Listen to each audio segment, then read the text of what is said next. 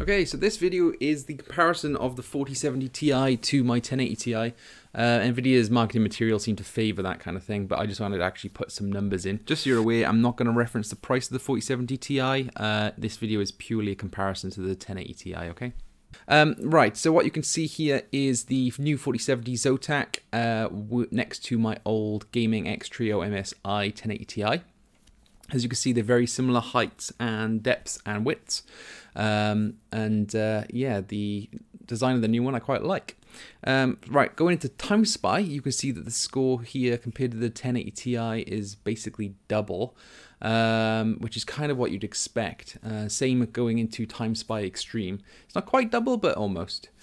Okay, moving on to the Callisto protocol benchmark. 1080 Ti Callisto Ultra preset, no ray tracing, no FSR. We have 35.87 FPS. Moving on to the 4070, same settings, it's 71.68 FPS. Unfortunately, this benchmark doesn't show us lows. So no ray tracing, but with FSR performance on the 1080 Ti, which is kind of best case scenario at Ultra preset, it's 51 FPS. We didn't run that same test with the 4070. We moved over to balanced, so 77.84 FPS.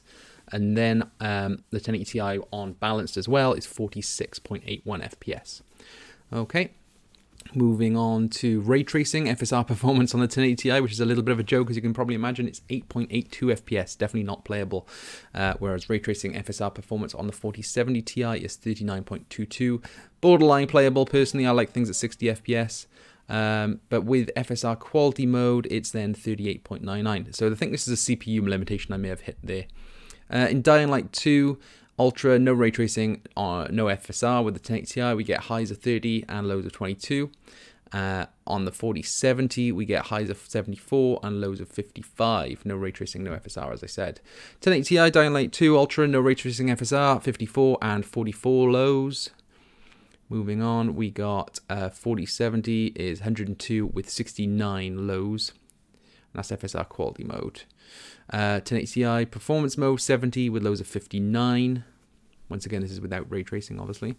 And 4070 Ultra, no ray tracing, FSR performance 110 and 67 for lows. Okay, so moving on, we got DLSS quality mode, which I've chucked in because DLSS obviously doesn't run on the 1080. We got 101 and 67. And then with ray tracing, DLSS quality mode, we got 62 and 51.